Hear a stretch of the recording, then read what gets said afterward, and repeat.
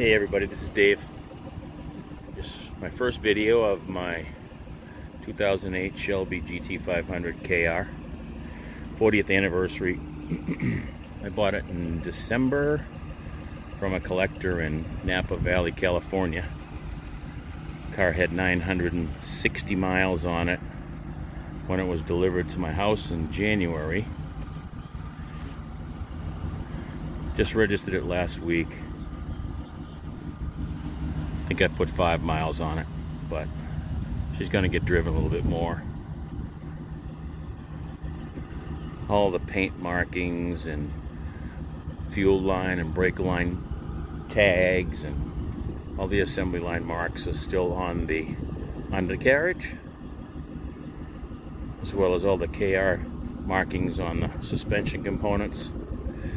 These KRs are pretty special, so if you want to know a little bit more about them, just Google, GT500KR, and you'll see what they're all about. But I've always wanted a black on black one with, not a fan of the Shelby stripes, but I don't mind the matte black stripes on a black car.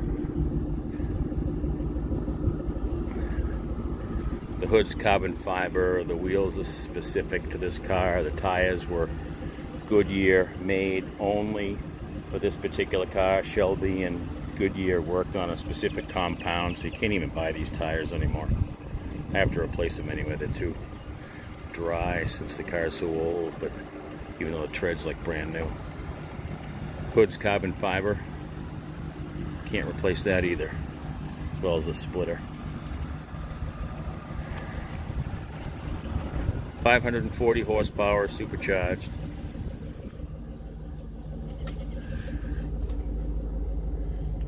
Built in Las Vegas. Look at the mileage. 966 miles.